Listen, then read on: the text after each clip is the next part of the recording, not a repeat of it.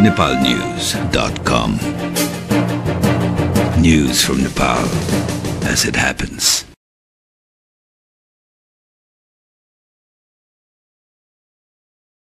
प्रधानमन्त्री डाक्टर बाबुराम भट्टराईले आफ्नो आसन्न भारत भ्रमणका सम्बन्धमा विभिन्न राजनैतिक दलका नेताहरूसँग सोमबार परामर्श गर्नुभएको छ। आगामी कार्तिक 3 गतेबाट सुरु हुने भारत भ्रमणका सम्बन्धमा उठाउनुपर्ने विषयवस्तुहरूका बारेमा सुझाव लिन विभिन्न दलका नेताहरूसँग सामूहिक परामर्श गर्नुभएको हो। प्रधानमन्त्री कार्यालय सिंह दरबारमा आयोजित परामर्शमा दलका नेताहरूले द्विपक्षीय वार्तामा दुई देशका संवेदनशीलतालाई ख्याल गरी कुरा राख्न सुझाव दिएका थिए।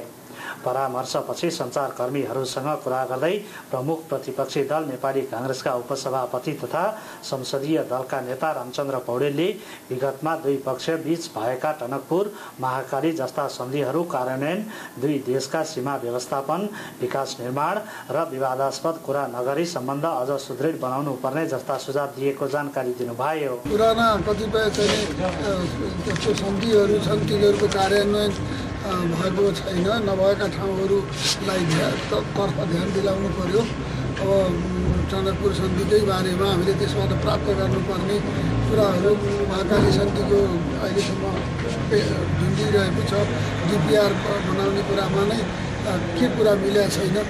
यस्ता धेरै कुराहरू हाम्रा छन् दुई देशका बिचमा सीमाका कुराहरू छन्।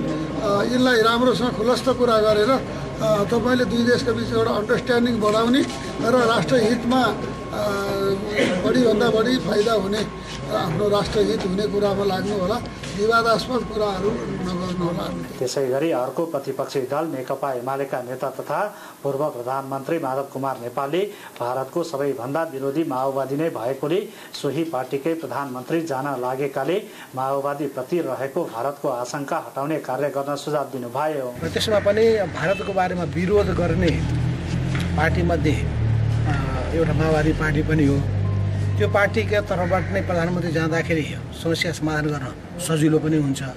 आग्रहबाट मुक्त भएर चाहिँ नेपालको हितलाई समेत ध्यानमा राखेर भारतप्रति पनि बढी आशंका नगरेर तर आफ्नो हितमाथि कुनै किसिमले चाहिँ प्रतिकूल असर नपर्ने सुनिश्चित गरेर टुङ्गो लगाउनुपर्छ भन्ने विषयमा चाहिँ परामर्शका क्रममा विभिन्न दलका नेताहरूले भ्रमणका क्रममा दुवै देशलाई हित हुने विषयमा पेश गर्ने एजेन्डाहरूका विषयमा सबै पक्षबीच सादा धारणा बनाएर जान प्रधानमन्त्रीलाई सुझाव दिएका थिए। डाक्टर बाबुराम भट्टराईको प्रधानमन्त्री भए पश्चात पहिलो औपचारिक विदेश भ्रमण स्वरूप आगामी बिहीबारदेखि 4 दिने भारत भ्रमणमा जाँदै हुनुहुन्छ। प्रधानमन्त्री डाक्टर बाबुराम भट्टराईले भारत भ्रमणका सम्बन्धमा विभिन्न राजनैतिक दलका नेताहरूसँग गर्नु भएको परामर्श सम्बन्धी समाचार यति नै।